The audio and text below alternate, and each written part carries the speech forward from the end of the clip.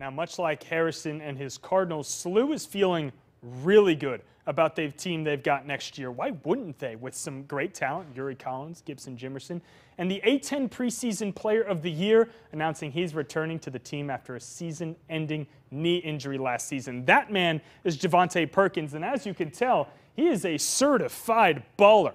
And when we sat down this week, he told me he's ready to get back to doing what he does best. There are a lot of ways we could start this conversation.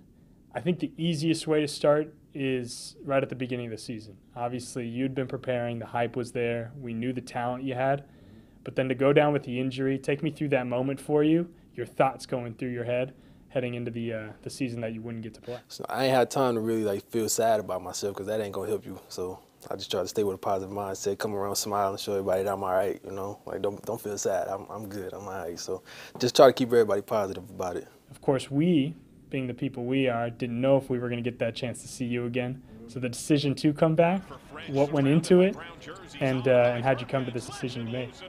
You know, I just feel like a lot of people did want to see me play, you know, this year. But, you know, things happened where I couldn't play. So I was just like, you know, one last time, why not show everybody, you know. And it's the hometown, you know, you can't beat it, you know. My mom gets to see me play home one last time. So, I mean, it's special. I went to high school, right down the street. So, you know, I got a lot of expectations on me. But, you know, we want to win. We want to win now. So it's like, we don't really got time for all that. But, you know, when I'm out there, I just feel like, you know, I think we could do special things with this team we have now.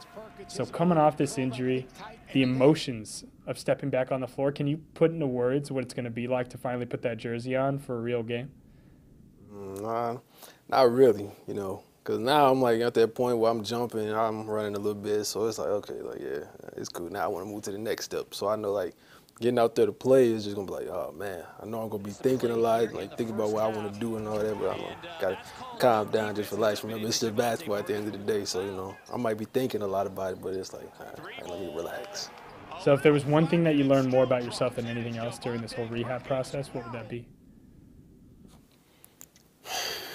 Just like, not to say don't take it for granted, but like, just give it your all every time you're out there because you never know what can happen. Like, now that I didn't got injured, I never thought I would get injured before, but like, now that it happened, it's like, okay, maybe I should just take everything more serious than I already did, you know? Just don't take the easy way out of everything. Just don't just take it for granted all the time.